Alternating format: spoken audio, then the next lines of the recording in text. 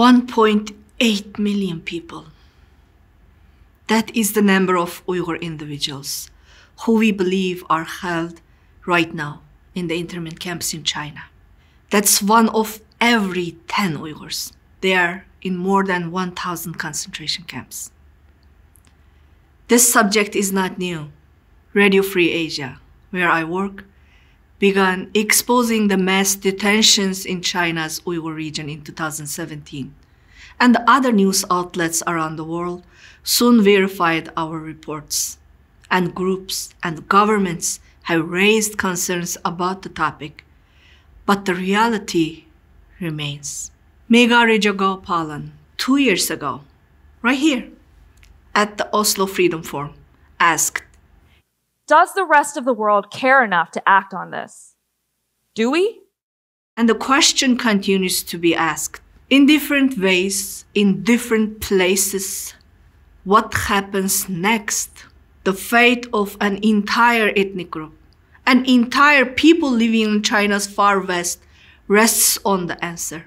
The well-being of people like me, Uyghurs outside of China with relatives back home, also rests on it. What happens next? I have, in my way, tried to help telling the stories of those powerless to speak freely, to share their situations with each other and the world. Me, my colleagues at Radio Free Asia, and the numerous of journalists have worked to expose the abuses that would otherwise be silenced by China's state-controlled media and CCP authorities. Let me share my personal story, how I became a journalist working far, far away from homeland and family. My career in journalism started at China's state-run Xinjiang TV, where I created the first children programs for the Uyghur children. It was instantly popular, and I became well-known by Uyghurs and recognized on Chinese radio and on TV in commercials, music videos, and movies. But when I traveled to Europe in 2001, I heard the real, uncensored Uyghur history on Radio Free Asia for the first time. I suddenly realized my job, which I loved, had little to do with journalism and everything to do with China's state-run propaganda. I felt guilty for lying to my own people, and I felt used by Chinese government. I decided then and there to escape and work for Radio Free Asia in the United States.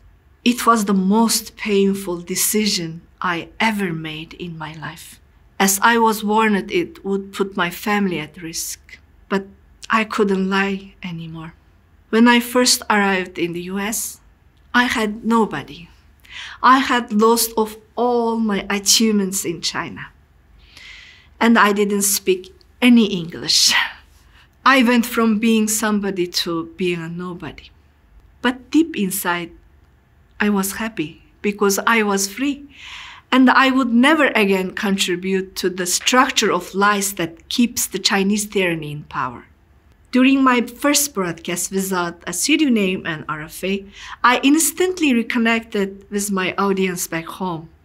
Uyghurs in Xinjiang still recognize my voice. Almost immediately, China banned my old recordings in China. Security service harassed my family and friends, interrogating, threatening, and forcing others to cut ties with my family. The Chinese government sees foreign media such as RFA as a threat, because we are exposing Chinese government's lies. It was a difficult time for me. What kept me strong was that in my mind, I could hear my father's voice from my childhood reassuring me, choose freedom for yourself and be a voice for freedom. He was the one who taught me to boldly tell the truth on the international stage. He was the one who encouraged me not to return for my own safety.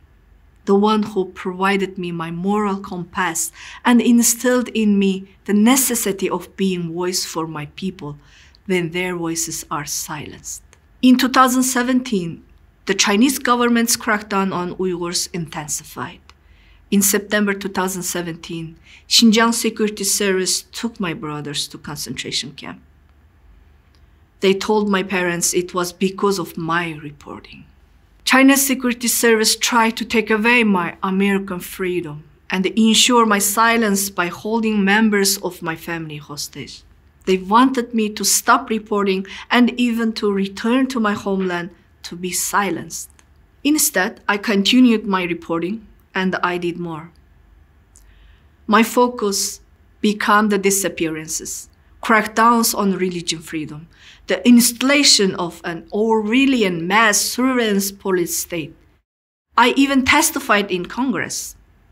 As I testify before you today, it grieves me to know and to say that my parents remain under threat, and more than 24 of my relatives in China are missing, almost certainly held in called re-education camps run by Chinese government. They rounded up dozens of my family members in January 2018 and took my parents to the camps too. After my testimony in Congress, several congressmen wrote a letter to Beijing to demand my family's release. Thanks to the intervention of these legislators, most of my family are free today.